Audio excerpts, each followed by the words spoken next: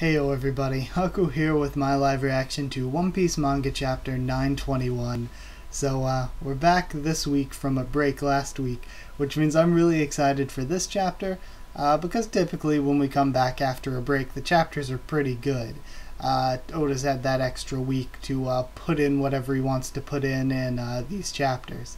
So I'm excited to see what we get into. We just learned about Toki and her ability to send people to the future, and I guess 20 years is the time that's passed, and she herself probably died. One theory that I had that I talked about a bit last week, I didn't talk about it in the video I think, because I didn't think of it until after the live reaction last week. I probably put it in the comments last week, and I've talked about it a bit with all of you, but I don't really talk on One Piece forums or stuff anymore, not in the last year or so at least. So I don't know if anybody else has been saying the same thing, but I assume because the One Piece community is so huge that other people have. But I've been on this theory that we learned that Momonosuke had a baby sister. So I think that that teacher we were shown, the really hot chick with the snake neck and everything, I think that she's actually Momonosuke's sister, because it seems quite a little bit was put into the design itself, and also One Piece kind of has this track record of if they show an arc character, the character's generally at least moderately important. They don't just introduce characters and give them a few pages of screen time, not to do anything with them.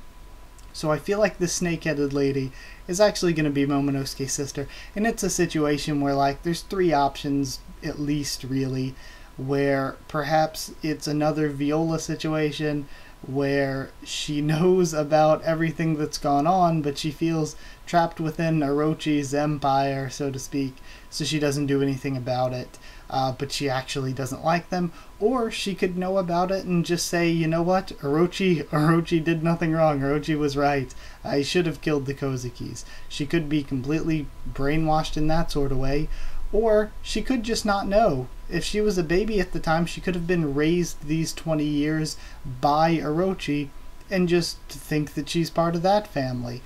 She could have no idea that she's actually a Kozuki. So that's my little theory there, and I think a big reason why it could be done is the same reason it was done in Dressrosa, because we were introduced to Rebecca and everything, and at the time, early Dressrosa, it seemed like she was being groomed to be a Straw Hat, but other than that, it was like, once Luffy saves everyone, Rebecca's kind of a kid. How's she gonna rule this place? So then we get characters like Viola, and we're like, oh, that's the way Oda's writing himself out of it. He has somebody who can be that ruler, rather than this character that's Luffy's friend that isn't mature enough. And it's kind of the same thing again, where it's like, how's Momonosuke gonna take over? He's just a kid. Once Luffy does save Wano. But if this character is introduced, and if she can be brought around to the side of good, then that's again kind of their out, to have her be the actual ruler until Momonosuke is old and mature enough.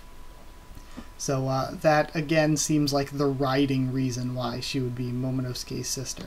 But either way, that was a lot before getting into actually reading the chapter, but I just wanted to discuss that theory before I actually started reading, because there would be no point in discussing it if I read and it was actually confirmed here, and then that would be kind of disappointing. I would have been bummed that I didn't get that out there. But either way, we're starting off with the Shonen Jump cover. We got Luffy and Zoro on it with this, and Kaidou as well, with this nice old Japanese style artwork. Alright, translator page, hang on. Okay, color spread, interesting. This is Support Girls Tokyo Girls Collection One Piece. And we've got Big Mom, who is a surprising addition here. Vivi, Boa Hancock, Nami. Wait. Oh yeah. Hold on. Who's the one on the far left? Is that Tashigi? I guess that's supposed to be Tashigi. It's difficult because so many of Oda's character designs look exactly the same, so I guess that's Robin beside Nami. I was like, I thought that was Robin on the far left, but I guess this is Robin. So no, I guess the far left is Tashigi, and then off panel we see Shirahoshi, and Perona's there as well. Alright. Interesting enough. Okay, moving along. Okay, now we have the actual chapter. Chapter 921, Shootin' Maru. And that name sounds really familiar, but oh well. We start off with Kinemon talking. The field of our final battle will be Onigashima, a strategy meeting in the ruins of Odin Castle. Translator's note, of course, Oni being demon and Shima being island. The base of Kaidou and the 100 Beast Pirates. It's an island. Would we have to cross the sea to get there, even though it's a part of Wano? Indeed, which means we need a ship. But, because the island is visible from the mainland, we don't need a large galley or sailboat.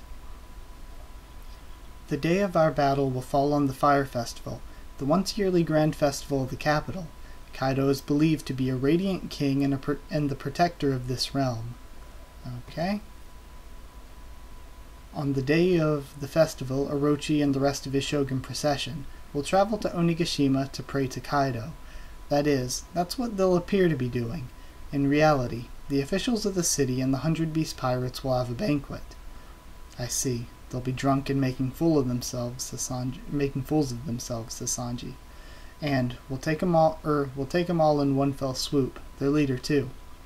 And when you see my heroic deeds, o-kiku, you just might fall for me, rather than that pervy old samurai. Sanji, Kiku's super strong, you know, says, Luffy. Huh? No, Sanji, please do not be mistaken, says Kinemon. I have a wife of many years. Kiku is merely my comrade. Oh, o-tsuru is doing well, by the way. Oh, o-tsuru and Kinemon, my heart. You met her? Yes, without her realizing. I see. I'm glad that she's well. I don't think I can meet her just yet. And of course we've seen these facial expressions from Tsuru like she knew something. Okay, so this is what it is. She kind of knew all along. Okay. People that are already married shouldn't be popular with the ladies. Not fair, Sanji. Shut it, Snami. Now then, I've combined the information on the day of the battle and the meeting place into a design. The day of the Fire Festival at the second hour of the bird at Habu Harbor. Okay? Fire, 2 birds, and a viper. And the symbol of the rebellion, a reverse crescent moon. Huh? Don't worry, people that live in Wano will get it. The second hour of the bird in foreign time is between 5:30 and 6 p.m. We've got to distribute these cards to people that have crescent tattoos on their left legs, immediately. That mark is the symbol of our rebellion. Those people are our allies. Unfortunately, we don't know where in the country they may be. I've got my friends scattered about to ensure we can get these cards to as many people as possible. Or as we possibly can. Sorajuro and Usahachi are also participating in carrying out this plan in the capital. Sora's probably not done much, says Luffy. Additionally, to ensure we don't get lost on Onigashima, I've had Franosuke get himself apprenticed to the craftsman that built Kaidou's mansion, so he can get blueprints from him. To accurately track the movements of Orochi's troops, Orobi's become a geisha. She's currently trying to get closer to Orochi. I hear she's made quite the reputation for herself. I want to see Robin as a geisha, and of course Sanji, still just fawning over her. Brook, your power will be useful in gathering food in the capital. Huh? Really? Nami, your weather jutsu is like ninjutsu. You're a kunoichi. A female ninja, huh? Sanji, your cooking can quickly gather people from all around. It'll be perfect in finding people. Nami a kunoichi? Of course. Carrot and Chopper, you'll accompany Kinu as she goes to meet with Inuarashi. Kinemon, I want to be a ninja too, says Chopper. Now then, put a leaf on your head. Of course. Here we go. Fuku Fuku no Jutsu. And he changes all of their clothes. Cute. Chopper's ninja suit. Oh, it's adorable. And Brook looks, of course, they're using Brook to disguise himself as a corpse. So that actually does work quite well. Okay. It's cute.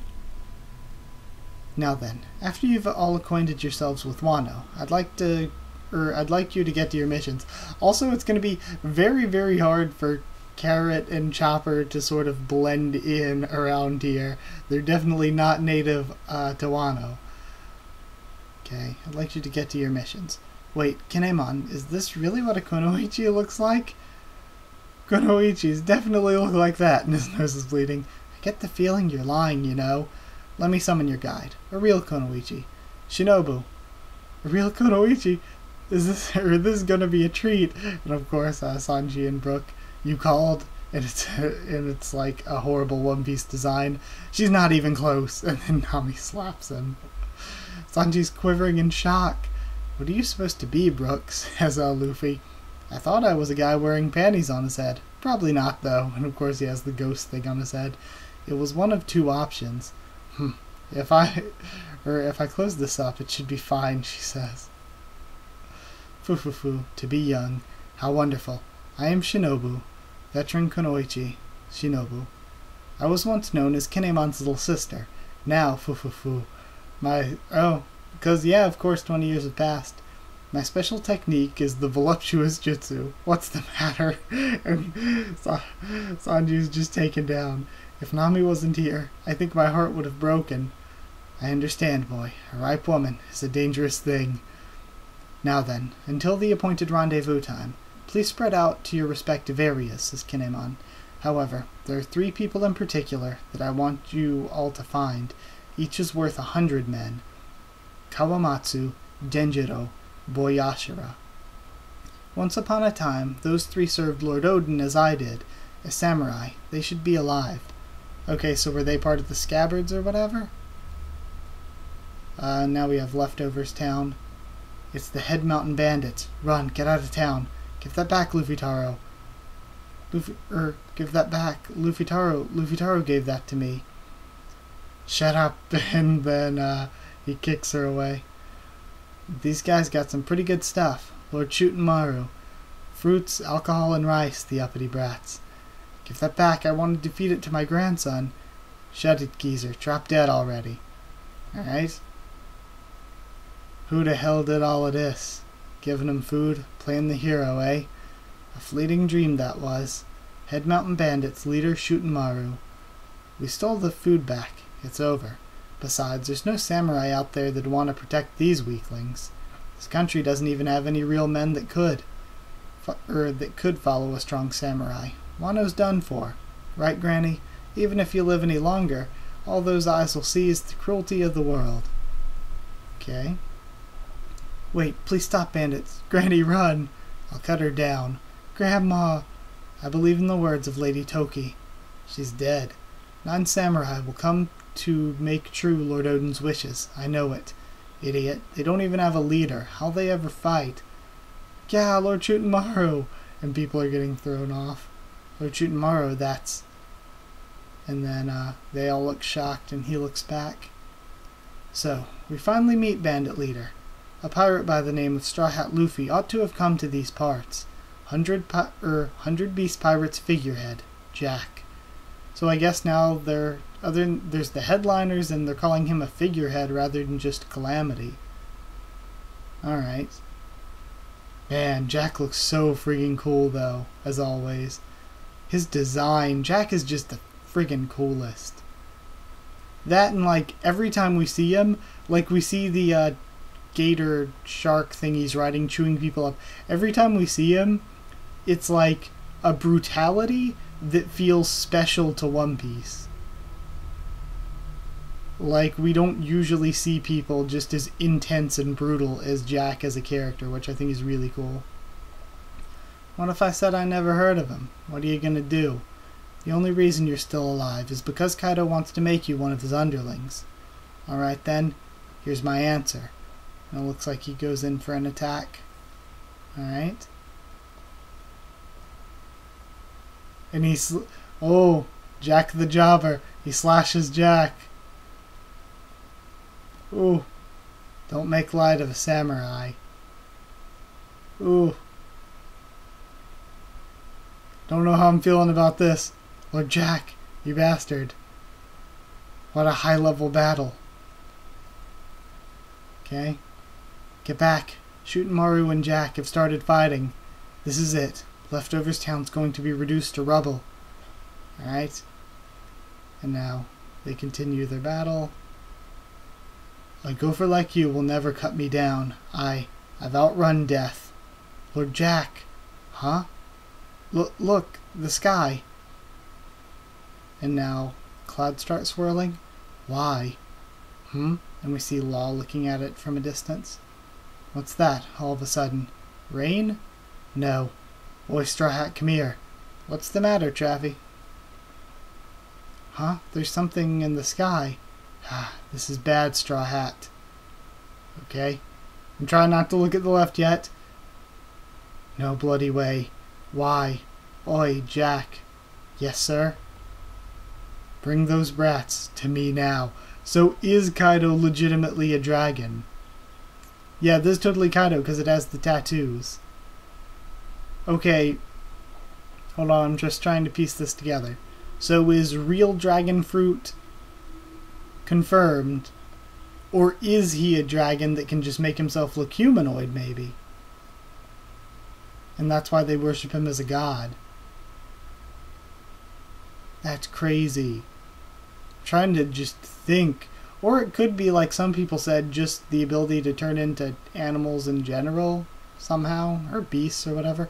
A dragon, what the hell is that? That's Kaidou.